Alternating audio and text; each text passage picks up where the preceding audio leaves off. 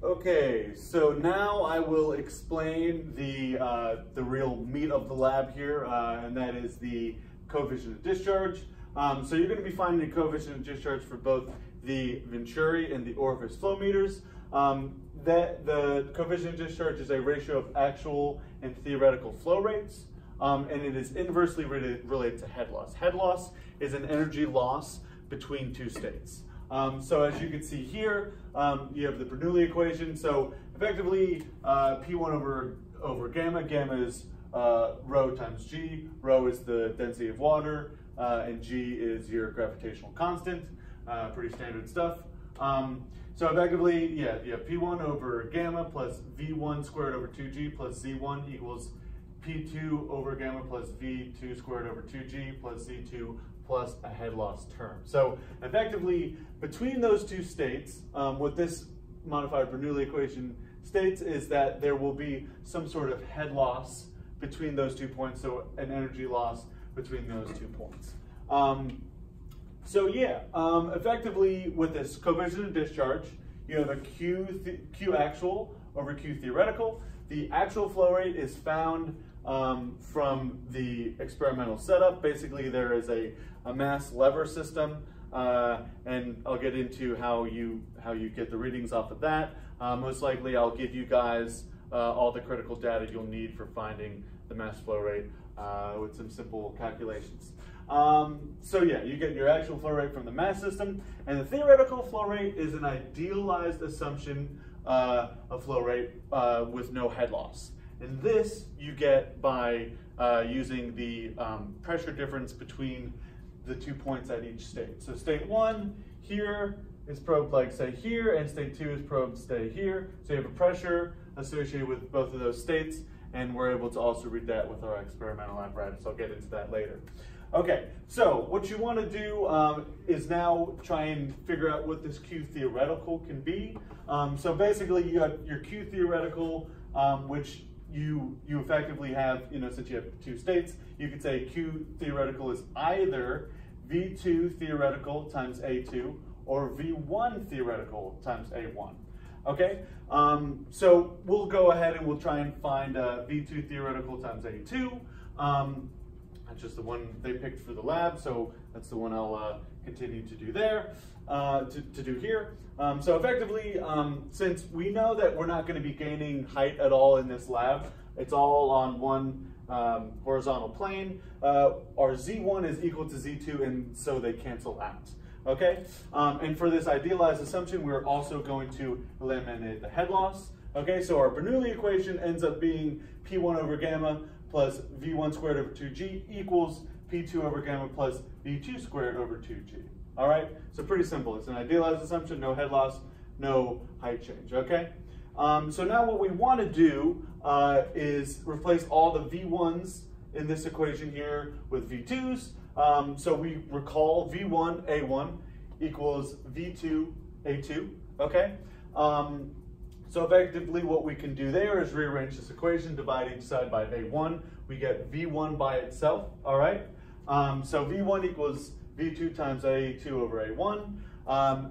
Area is pi times D squared over 4, okay? So we expand that. So V2 times pi times D2 squared over 4 divided by the quantity of pi times D1 squared over 4. So your pi's and your 4's will end up canceling out, and your V1 will end up equaling V2 times D2 squared over D1 squared, all right?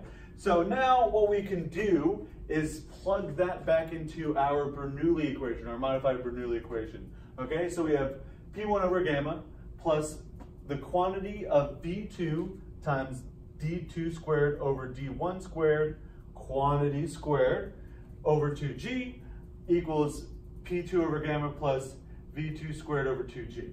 All right, so now if I distribute this, this exponent here, this exponent of 2 to the V2s and the D2s and D1s, you end up getting, the whole equation ends up looking like P1 over gamma plus V2 squared over 2G times D2 to the 4th over D1 to the 4th. As you can see, when you distribute this square, it goes inside the parentheses with the diameter fraction. So yeah, and that is all equal to P2 over gamma plus V2 squared over 2G. All right, so now what we're gonna do is put our pressure terms on one side and our velocity terms on one side. So you end up getting V2 over 2G, V2 squared over 2G times 1 minus D2 to the fourth over D1 to the fourth equals P1 minus P2 over rho times G. So now what we can do, and that's because gamma equals rho times G, that's what I have written here, sort of underneath it. But effectively what that allows us to do is you could eliminate G in each case, okay? So continuing on, you can multiply each side by 2 over the quantity of 1 minus D2 to the fourth over D1 to the fourth. So effectively, you just move this whole term to the other side. So you end up getting V2 squared equals 2 times P1 minus P2 over rho times the quantity of 1 minus D2 to the fourth over D1 to the fourth. Okay? So then what you do is you take the square root.